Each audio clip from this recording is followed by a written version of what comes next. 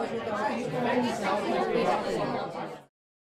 right, our next question is, what is hashtag Destress December? What are some good ways to de-stress around this time of year? This is a really good question. I love Destress December because it's the end of the year. You have had almost 365 days of stress and exams and essays and more stress piled on top of you. So now is the time to like let loose and let go, especially with finals just around the corner in like a week or two. You want to take time for yourself because you've probably been putting that off since before Thanksgiving. So that means like the second you put your pen down or finish a quiz or whatever, you go out with your friends, you do something fun, you do something you want to do. That could be like going and getting ice cream, even though it's the middle of the winter. I don't know, people in California probably still eat ice cream in the winter. I still eat ice cream in the winter. Yeah, but you know what? I didn't want to walk through the cold in Burlington down the hill to where all the snow was and all the ice and all the wind and get some Ben and Jerry's. You know, sometimes it felt like that. There was this hill that we called Mount Maine where it was literally like this steep, and basically just going down it in the middle of a snowstorm, you're going down on your butt. Pretty much every time. But yeah, so like go get ice cream or something, go to your favorite restaurant in town, go try a new restaurant in town, do something that's going to make you feel good. If you have it available to you, take a nice bubble bath, take a nap, read a book you want to read instead of a book that's assigned to you.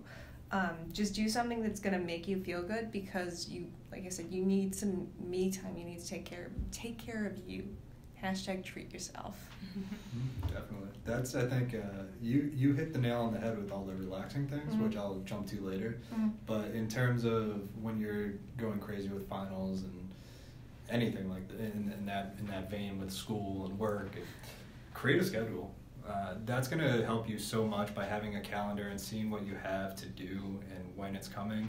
I feel like if I just have everything floating around in my mind and it's not listed in a specific order and here's the milestones and here's where I need to go, I feel way more overwhelmed. Whereas if I hit the day and I'm like, okay, I check off the things that I needed to do today, I'm in the green, I can go out, I can have a good time, I can relax a little bit.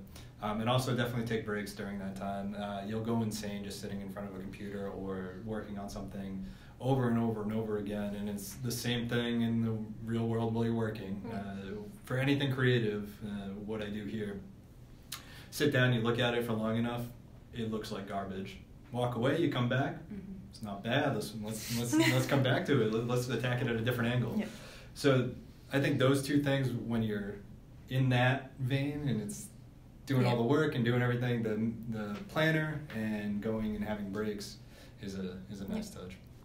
Yeah, I might not so much be the planner type, but I am the checklist type. So what's really nice about the end of a school year is once you have gone to, the second to last or third to last class, you probably have a good idea of what all your assignments are for the rest of the semester. So you can put them all down on one giant checklist. And that will be a little overwhelming the first time you look at it, but every time you check off something, you get closer to finishing everything.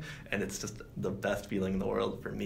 That's something I did the last of my semesters at the end of every semester, at least in my senior year. Really helpful.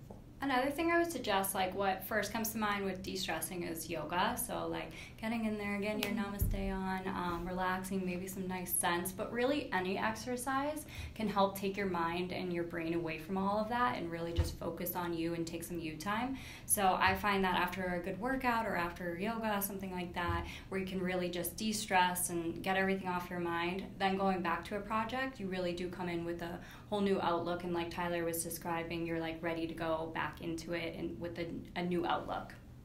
Yeah, I'm not flexible at all, so yoga is not top of my priority list. However, turning off the lights and screaming into a pillow really loudly.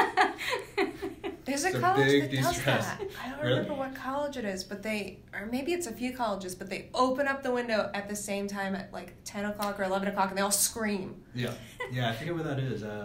We do have an article on CollegeXpress about that, so search for it, because it's definitely on there. We can put it in the I'll put it in the description. description. But what if you didn't know it was about to happen? And then all Oh of a my sudden, gosh, you'd be so That's curious. so great for freshmen. Just, Mass what's murder going on on? campus. Another thing to do with kind of going with studying and everything is, create a study group. I had my first final freshman year, my friends and I all got together because it was a spelling test of the most commonly misspelled words in the English language, like the top 100, because being a writing major, that's what we did. And we just got together and we took turns reading off different words from the list, and it made it less stressful. It made it fun. I had a bit of a breakdown. I got to the word dumbbell and couldn't stop laughing for literally 20 minutes. No idea why, but I was like, this is such a funny word. And they it was my nickname for the next couple of weeks or something like that, which was fine with me. It wasn't like in a teasing way, it was in a friendly way, but like it relieved so much pressure after that, and we managed to get through the list, and I think we all passed the final. Nice. Oh, it was 5-6 years ago, so. Yeah, no, thanks for that. I think, yeah, you guys kind of said like go do your own thing and like have fun. We always joke that my brother-in-law is very much, and you've met Elliot a few times now, very straightforward, and you have too, very straightforward, lawyer. He's always very buttoned up and doesn't get out of his comfort zone. And we know when he's stressed because he's in the zone, nothing's going on. The most satisfying thing in my life is seeing him have fun. Because when you just see him get really loud and animated and getting into something, you're like, nice.